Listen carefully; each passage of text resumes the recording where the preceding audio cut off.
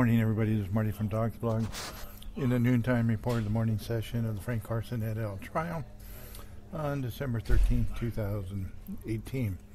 Just as a note, today's week 33, court day 115. And also note that that's the dates that we give on the reports on the weeks and days are from the day of opening arguments. This thing has actually gone on for over a year now because technically the trial starts when they start limiting motions, which they started last November. Just to clarify that. So we're going off the opening arguments date. Court scheduled to start at 9:30 this morning. The judge got here a couple minutes after that. I was on the bench around 9:44. Remember, they didn't bring the jury up until they're scheduled for 10:30 as they had some issues to resolve. And it's the discovery on the conversation or conversations, either or, with Atallaha, and Praveen Singh in his garage that includes conversation about and with Frank Carson. The district attorney, Marlissa Ferreira, said that she gave citation, but she's not 100% of the right conversation that had the recording. And apparently she made a representation in a sidebar yesterday about some of the questions that she was going to ask and the conversation involved and the recording involved, but is not able to pinpoint it down. Percy Martinez argued defense wants the wiretap during the testimony that Marlissa Ferreira asked when Frank Carson confirmed about the wiretap phones. He's talking about Frank Carson phones were wiretapped and Atallaha information on the body wires that he gave information. Percy Martinez says Marlissa Ferreira now says that Kurt Bunch had given the witness a flyer giving him info that Frank Carson was involved in this investigation. Percy Martinez argued that the constant references of the homicide gives the wrong context and it's inflammatory to the jury, and they continually use the homicide term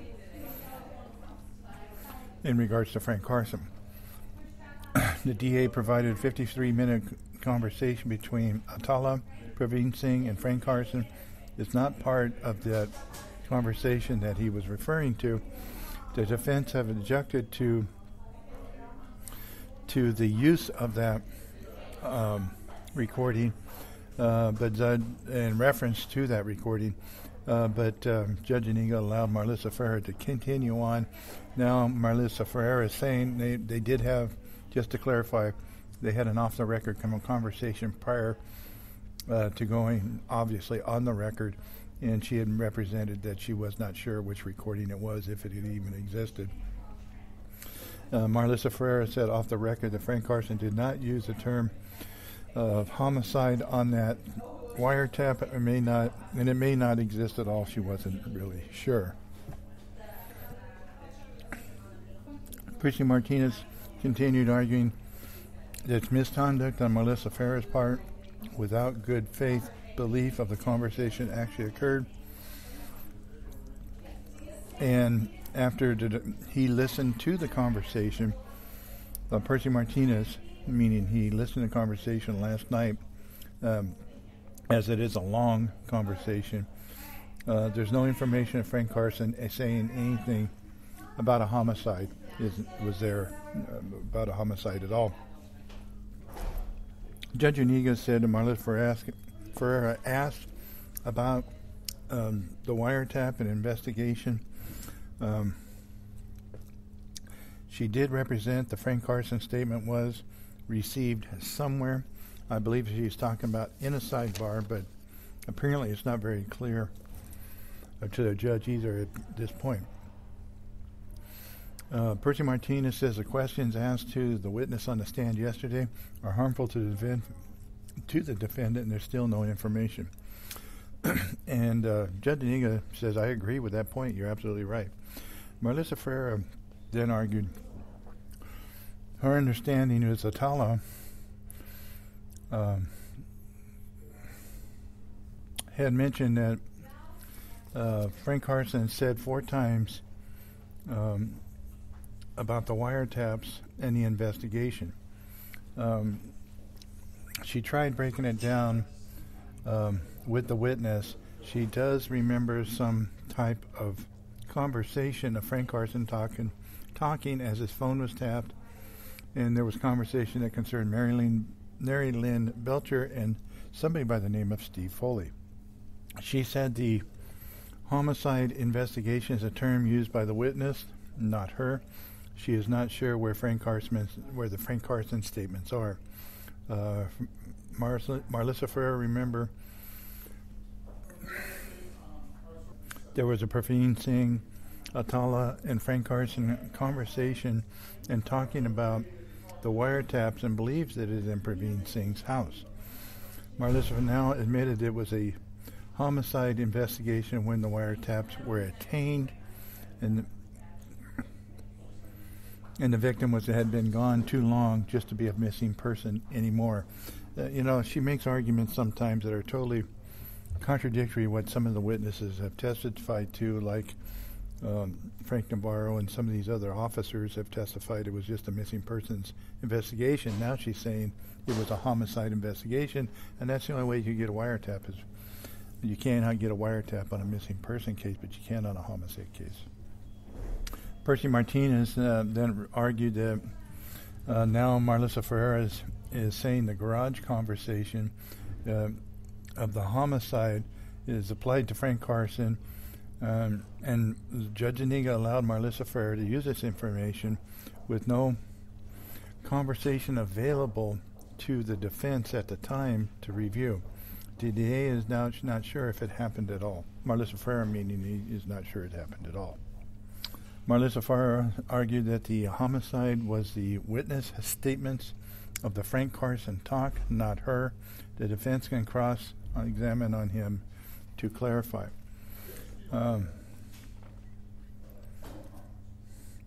Judge Iniga this time had the court reporter, pull up Atallaha's testimony yesterday to clarify what was going on. And so that we had a little bit of downtime in the court for a few minutes. So then she moved on to the wiretaps. And, I don't ever remember this issue getting resolved, to tell you the truth. But this after having the court reporter pull up the testimony, but they did play the body wire that Atallaha was wearing in Praveen Singh's garage, where the conversation was seeing Frank Carson and himself later on. Then they started talking about some wiretaps. Judge said that she read some of the wiretaps Tuesday night, again last night. She does not understand the relevancy. Marlissa Ferreira, she says it gives background that Kurt Bunch uses Atallaha tape as Praveen Singh and Frank Carson were both suspects at the time. Investigators believe Frank Carson was involved in the homicide, and the text messages by Georgia DiFilippo and Christine DiFilippo talking about Praveen Singh coming back into Frank Carson's life. I'm not really sure what that meant, but I think they were talking about Praveen Singh coming back to either being around or working with Frank Carson or something. So it shows there was a connection to Praveen Singh and Frank Carson. Due to the closeness of the relationship, Atallaha was sent out with a flyer to tickle a conversation. That's what the investigators do, what they call tickling. They do things to stimulate conversation. That's exactly what they did when they were with Atallaha and gave him the flyer to go talk to Frank Carson and Praveen Singh. All the talk was about what is going on in the homicide investigation. On 9/12 of 13, there was a call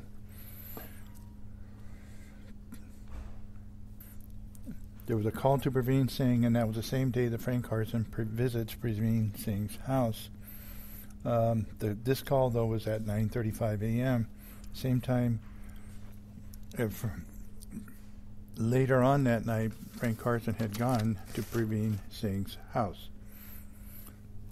They are talking about, in this 9 a.m. call, they're talking about Frank Carson telling Atallaha, and it was really confusing the way it came out, but Atallaha and Singh were talking about to tell Frank Carson things, and that they were trying to prove that Praveen Singh had information on the homicide is what Atallaha was trying to prove. Atallaha said he had left Frank Carson messages, and Praveen Singh was trying to get a hold of Atallaha, or trying to help Atallaha get a hold of Frank Carson with some of these issues. Now Praveen Singh has taken the fifth and may not be friendly witness to the prosecution. Praveen Singh has refused a deal, and Praveen Singh says that Frank Carson said he was on the property with a gun, sleeping on the bus, and Frank Carson said it was over. Later, Frank Carson said it was over and taken care of. So Praveen Singh, that Frank Carson said he was spending the night in the bus on the property with a gun, and Frank Carson later said it was over and taken care of. Praveen Singh made statements within the last year, June of 2018, they believe it was, all foundation for a meeting with Frank Carson. The next wiretap that night was around 8 p.m. on 9/12/13. Frank Carson had gone to Praveen Singh's house. Atallaha was going to show up while Frank Carson was there, so Frank Carson could get information from Frank Carson personally. She says this is all foundation for Praveen Singh's going to testify. She said next Tuesday. She said Praveen Singh goes to the Frank Carson with information and help on this case. Final conversation was a wiretap 5 days later. Praveen Singh tells Atallaha, all because of Frank Carson, that this has all happened. Praveen Singh is certain that the cops keep threatening him and everybody else due to Frank Carson. Judge Zuniga then said that it sounds like Percy Martinez wanted to address the court again. Judge Zuniga told him there's no need, so that told me right there how she was going to rule. Because she always lets them make their record when she's going to rule against them. Judge Zuniga said Marlissa Ferreira is now saying to Praveen Singh she's not sure that he's going to testify. He will be taken into custody until that is over without a deal, and if he refuses to testify. In custody until the case is over. Sounds like Marlissa Ferreira wants to do state of mind and some impeachment of Praveen Singh prior to him testifying. Marlissa Ferreira jumped right in and says Praveen Singh is real active prior to talking to investigators, and it shows a relationship with Frank Carson. Frank Carson's meeting at 8 p.m. or later that night is on a Saturday night. Praveen Singh knows that something is going on with Frank Carson being investigated. Praveen Singh was wiretapped in 2013, and he was a major player in this investigation. Praveen Singh was protecting Frank Carson until 2017 or 2018 when he started making other comments, and that's when his federal cases and stuff started becoming a problem for him. It shows the relationship of the defendants. Judge Zuniga says, again, Percy Martinez wanted to reply, and she says again, don't bother. She says Marlissa Ferreira is trying to impeach a witness prior to the testimony of that witness. And she does not know what the witness is going to say, so she said it's out of sequence, it's out of order, this does not make sense to her. Based on Marlissa Ferreira's argument, it may be all relevant at some point, but it's not prior to his testimony. She cannot impeach him until he gets up and testifies and says something impeachable. So she cannot let statements in at this point. Is denied at this point. The jury was finally called up at 10:51 a.m. That gives them about a little over an hour of court time if they stay until noon. Marlissa Ferrer asked about stopping. Frank Carson ever talked about. Atallaha was on the stand. The jury was up. Was asking Atallaha, Frank Carson ever talked about stopping an investigation. And this led to massive objections by the defense.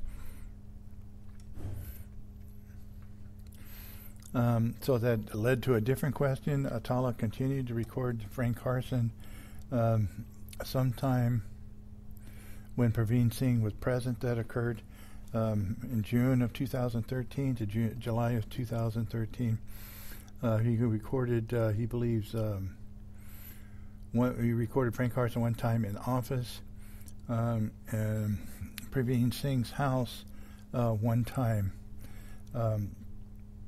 Atallaha went to Praveen Singh's house with the Corey Kaufman flyer to stimulate conversation.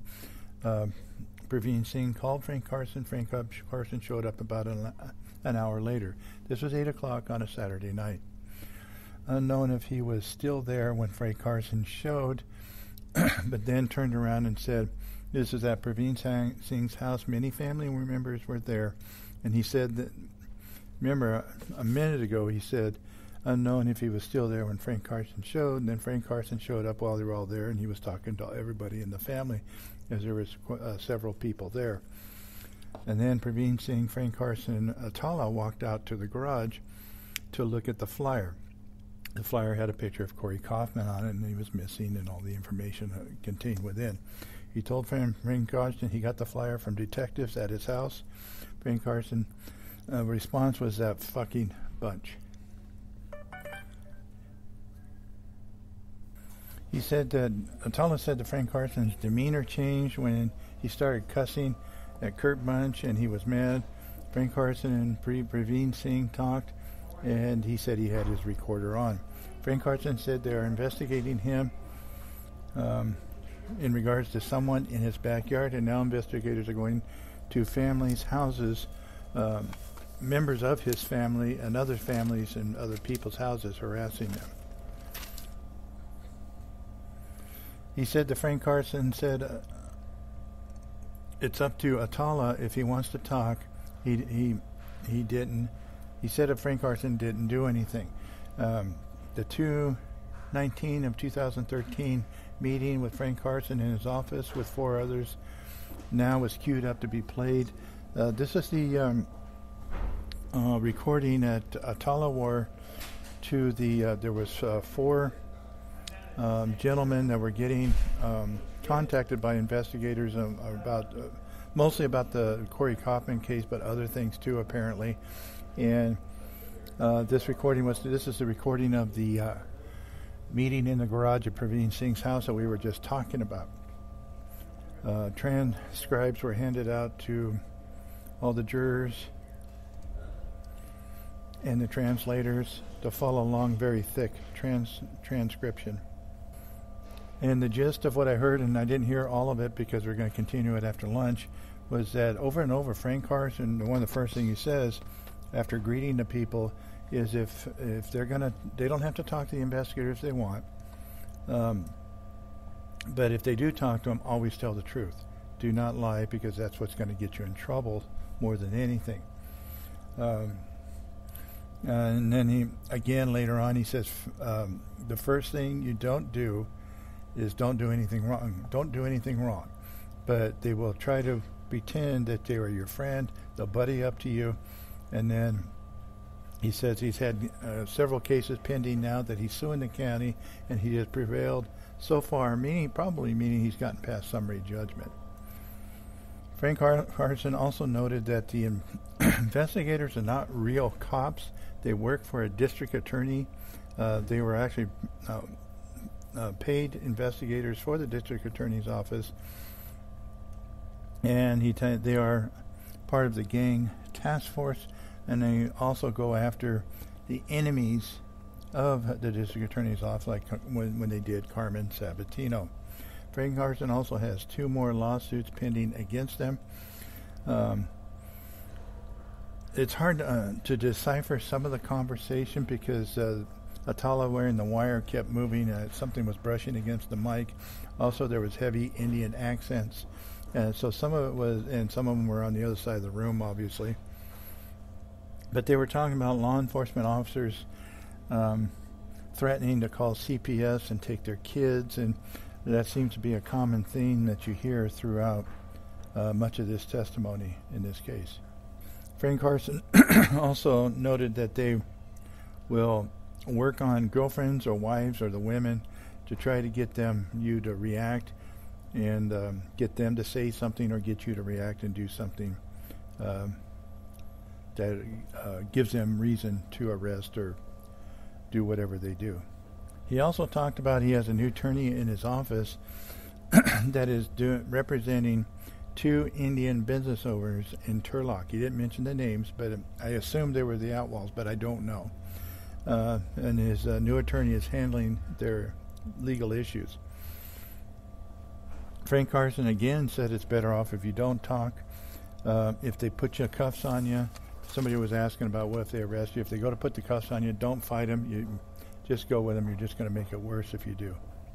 Again, Frank Carson repeats, don't have to talk to the investigators if you don't want, but if you do, don't say anything false. Don't lie to them. Frank Carson also told him that tape record any conversations just in case. The officers may not be accurate or outright lie in their reports. You may say that if something happened on Sunday morning and they may write down Sunday night, they can make a legitimate mistake, or they could just be trying to make it sound another way. He says they have a way of doing that.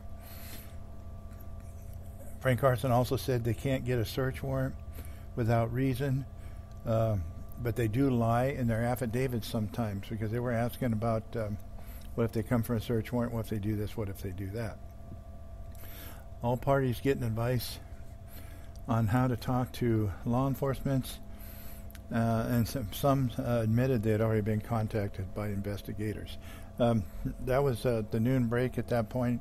We'll probably go back at 1:30 this afternoon and listen to the rest of this. It's like an hour long, and there's probably another 20-30 minutes of it left to play.